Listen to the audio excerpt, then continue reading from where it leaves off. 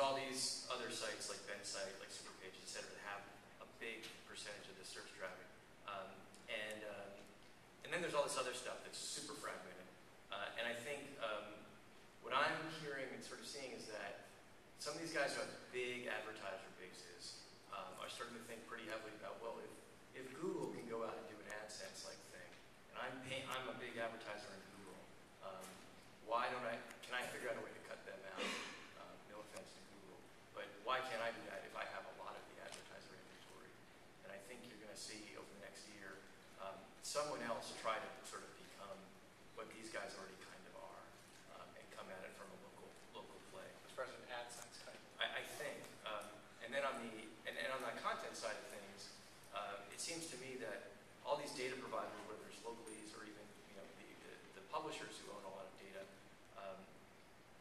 they've been really proprietary about it for a long time. I think they're going to totally reverse course and release that stuff kind of like the way Twitter did, and try to let sort of like 1,000 yellow pages bloom all over the place.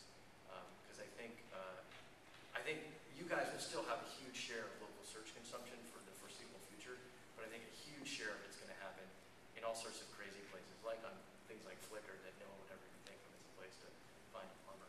And you can't even think of all the places, things that people invent to sort of display, plumber leads. So I sense it's going to become, in a weird way, even more fragmented than it is now.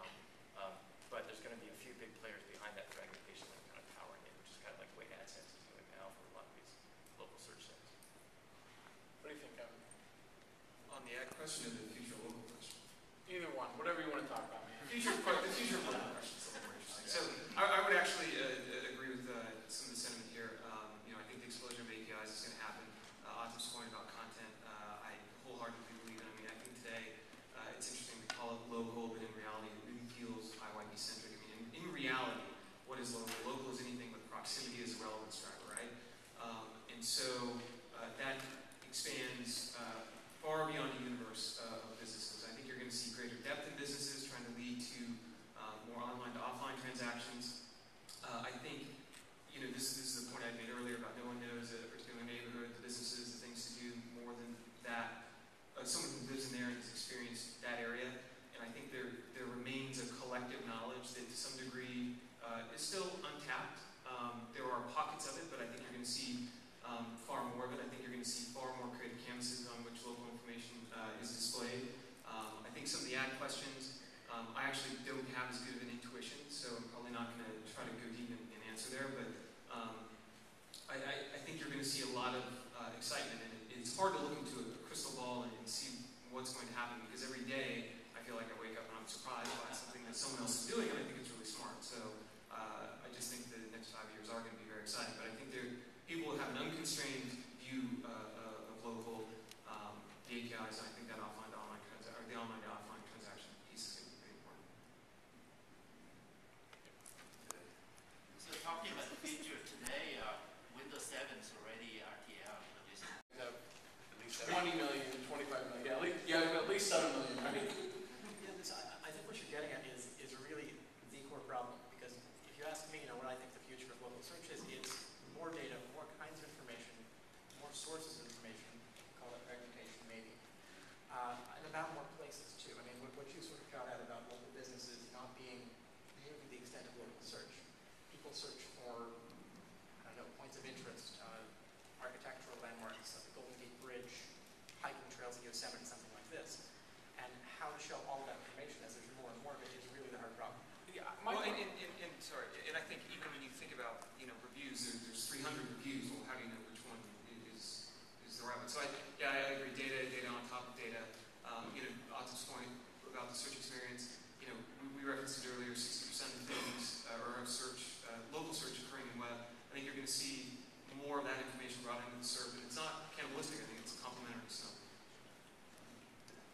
I was just going to say, I think where you were going with the point is, do you need kind of breakthrough technology to move the experience forward? Not necessarily. Part of it is more, simply a presentation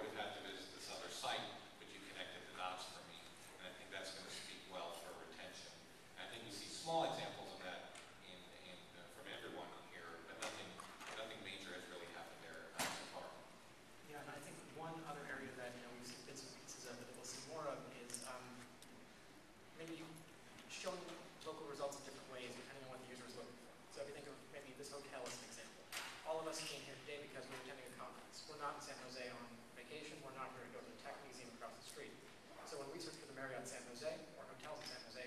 What we want is really something quite different from somebody planning a different kind of trip. And I think that's important to recognize, and I think all of us would do some things in that space, but that's going to be a major change in the future. Real quick before we touch on it. Okay. Is it relevant to this, right? That question. Okay, yeah, hold on.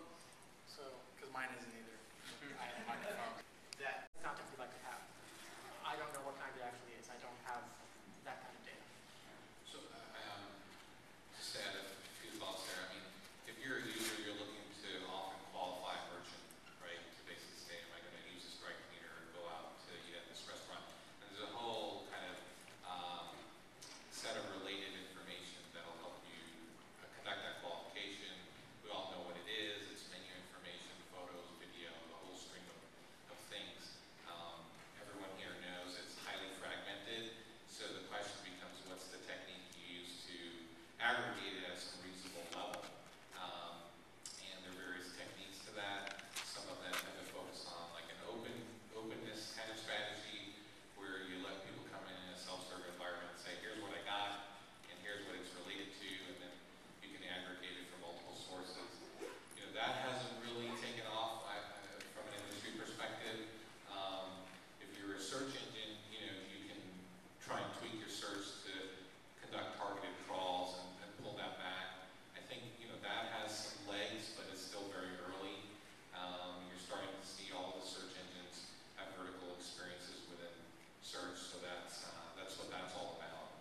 And I think that's probably the most likely candidate. But in terms, to answer your question in terms of content types, I mean, I think video and images are very basic, but they're very important. If you're a user, you just want to get a better, you know, you want to have more than just the data you see on the page. You want to be able to relate to the merchant in some way. And I think all the visual content would be very useful. So that would be on our wish list for sure. Yeah, if I can add, I would say all of it, and I know that's a really easy answer. But what we see is people have such heterogeneous needs, individual consumers, that the more data that can be put up about a business, it's only going to be serve a wider set of people, enable people to be more selective using the criteria that are important to them, whether it be a video, whether it be photos or metadata. I know we get up and talk about how, gosh, we really want the business to come claim its listing. I referenced earlier, my sister-in-law owns a salon. I know she's all about blocking and tackling. She's not thinking about, oh, gee, you know, I have a new shampoo SKU and I want to get it up.